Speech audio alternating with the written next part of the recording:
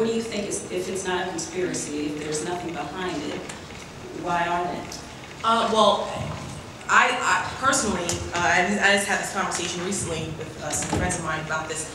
The destruction of the family unit and programs that have been put in place that have facilitated that for so long, I think have contributed greatly to that.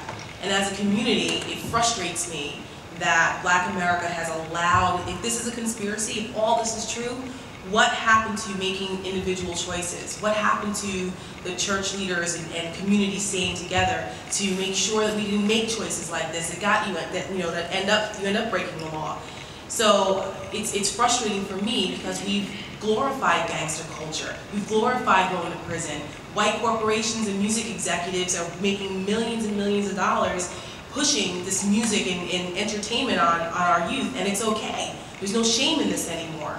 And I feel that has nothing to do with white America. That starts right here in our communities at home, where we've given this a pass and made this okay. 70% illegitimacy, that is our responsibility. And that's why you lose opportunity and you don't have access to the same opportunities through education because people have been so disempowered in our urban communities that it's a cycle that is becoming even more and more difficult to break. And I think there's certain responsibility within the community, and that's where it needs to start as well. On top of outside factors, but I think we ourselves have a lot more responsibility in this than a conspiracy. So we still have the choice. Let's take the young lady. Tara, quite frankly, I think most of the stuff coming out of your mouth is just bullshit. I really do. I'm sorry. I just think you're making gross generalizations on Black people that just don't need to be said in a venue like this. Like what? You need to back it up with statistics. Go ahead, like what? Give me an example. I'll be happy to back it up. Years ago, regardless if you were dark as Sidney Poitier, as light as Lena Horne, whether you were a garbage man, whether you were as brilliant as W.E. Du Bois, it didn't matter.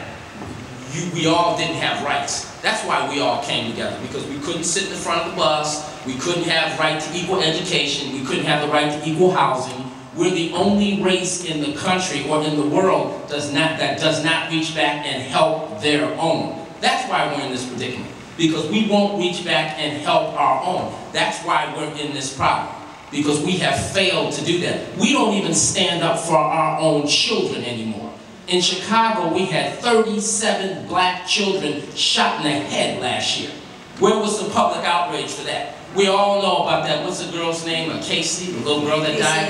Anytime a white child dies, we want to sit up and cry and say, oh, the child went up to heaven. God doesn't want any little white babies in heaven, just our children. The flag would be half-mast when it comes down to a white child. We are allowing this to happen on our watch. There is a Holocaust going on in this country, and we are laughing and singing and drinking and partying through it. And this is the Black Journalist Convention.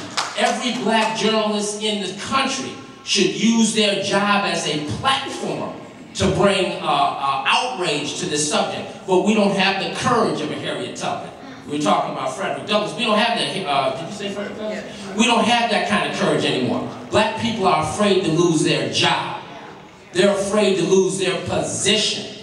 And they're sitting around waiting for Barack Obama to do something about it. The man got into the White House. He's done enough. I think the problem that some of us was hearing is that attack on the Black middle class we're not doing for those of us who didn't achieve. Let's put it that way. Sometimes I like to say, and I tell people all the time, the best you can do for yourself, sometimes the best you can do for other people is to do good for yourself. I'm not saying you have to go get shot in the head like Malcolm X or Martin Luther King or Medgar Evers, but Black bourgeoisie America is standing in the position they're in because people died so they could be there. People died so they could be there. They turned King's dream into a nightmare. They got through that narrow crack of success I wrote about called Damn Near Impossible and just won't reach back and help somebody else. We ran off to the suburbs, and the best that Black bourgeoisie, and I'm speaking because I know what they do. I understand it.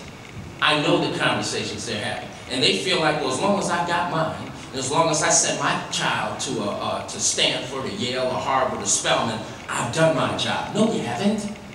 Martin Luther King died. He had a family. His father made money back in the day. His father had a big church. He could have stepped off and been about personal aggrandizement and things that were important to him. He didn't have to do what he did. Rosa Parks didn't have to get up. She did. Black bourgeoisie America has dropped the ball. Black leadership in this country has dropped the ball. If they haven't, why are we in this predicament? But what can we do to really motivate people to get off of our butts and get out there and start, I mean, like the people in Egypt, who went out there and protested and risked their lives. Let's take the young lady. I really enjoy your message of trying to get the bourgeois, middle class, African Americans to do something for the, in prison or underprivileged African Americans. I love that message. But I don't think you're going about it practically. I'm going to give you an example. I am an African American person who lives in Chicago. I know exactly what you're talking about when you say there are, 32 young kids who got shot in the head, and I'll give you another example.